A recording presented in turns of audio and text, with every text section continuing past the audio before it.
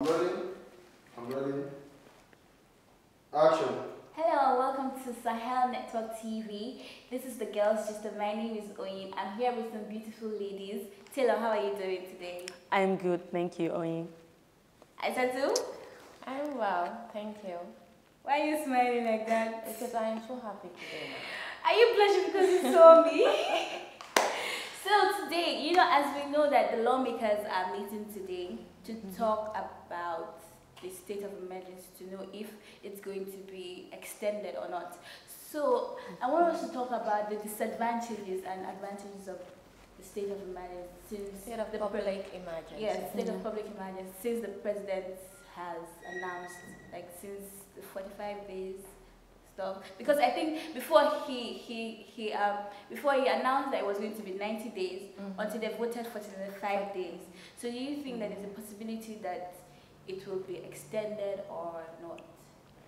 Okay, I think that the state of public emergency, the advantages are very high than the disadvantages, because we have seen that in these trying times, everyone is trying, in these trying times, we have seen the government has declared that we should leave businesses and workers to go on work, but the only restriction is that we should not go to public places and perform or pray or something. I think that is a very interesting, that is a very intelligent decision that the president has made, because we can see that in economic wise, people are now embracing our own, because we are seeing that people are now consuming local made items instead of foreign made, because all these foreign products that are coming have been banned because of the virus, and people are now embracing our local made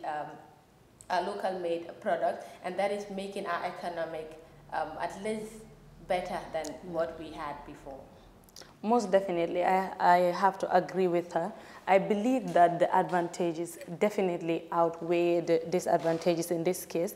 For example, if they make the decision of extending the state of public emergency, in my opinion, I believe this is what is going to be best for the country. Yeah. Because in the Gambia, we see that most of our people are asymptomatic. They don't show symptoms of the virus. So you could be walking around with the virus and you don't know.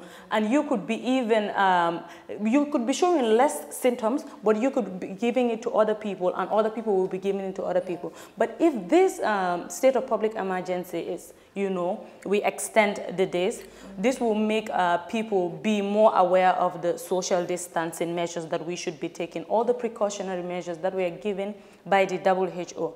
I know that in the Gambia, let's say the most congested places are markets, and they have taken really good steps in trying to make the precautionary measures. Some of them are actually complaining, like there's usually one tab. So there, and then I saw on the newspaper where one guy that I interviewed was like, it's only during this festive period, that they sell their clothes. So it has actually like made it that the state of emergency to their business, because it's just twice every year. It's either Tobasco or Korite. So during this Korite period now, I think it has made, according to them, their business, like they can't sell like they used to before. But to me, I'm thinking that it's better for you to be safe than sorry. Exactly. It's better for you to be safe. You can go and be selling there and get infected. Who is going to use the money? But I'll have to disagree with you on that point, because it's better for you to be safe than sorry. But living a life without your daily income is not something that we could all exactly. Most of the people here, like it's from hand to mouth. Exactly. Yes, from hand to mouth. But they should also know that it's not like it's not everyone's decision. Like, it's not like the government is happy about this. Do you understand? Yeah. So it's just to prevent everyone. It's just, like schools now, I am tired of staying at home. And sometimes when you go to school, you be like, I want to go home, this and that. So I think there's a time for everything. So it's better, most definitely. It's better you be safe and then be able to continue your business probably after this pandemic has died down, than you getting infected and the probably and you won't be able to and I believe that the government has done a part, their own small part in that case or in that situation, because according to some people at the market, now you have from morning to 2 o'clock, you have people that are selling essentials. They come and sell. Then they go back home, and the people that are selling all this cosmetics and clothes and everything, they come in. So I believe that the government is trying as much as possible not to just add stress on people. Yes, there is a state of public emergency. We can agree on that. But you can see that they have done their part in making this situation as comfortable as possible. And people can still say that they can get their income and live their own lives. I believe if this is supposed to be extended, these measures that they are taking should be kept. They should not make it extreme on people, most definitely. It should be kept as well. And I believe that it should be extended because we are facing a lot of cases these previous times, because the cases have been increasing these past days. So I think that it's better to be safe than sorry, as you just said. We should just let the parliamentarians, they know what is best for us, and the president as well knows what is best for us. If he thinks that it is important to extend it, I think that we should go ahead with extending it than not extending it. Man, I go with the extension for and there's something that my father said about opening mosques. The newspaper. Because they saw, you see, Senegal are actually lifting their. Some of them are. It's actually, even the WHO warned that it was going to make a very negative impact on because they are, you can imagine the level of the cases there is actually very high. And considering here in Gambia, it's still low somehow, but yet we're supposed to prevent. We are not safe until the whole world is free.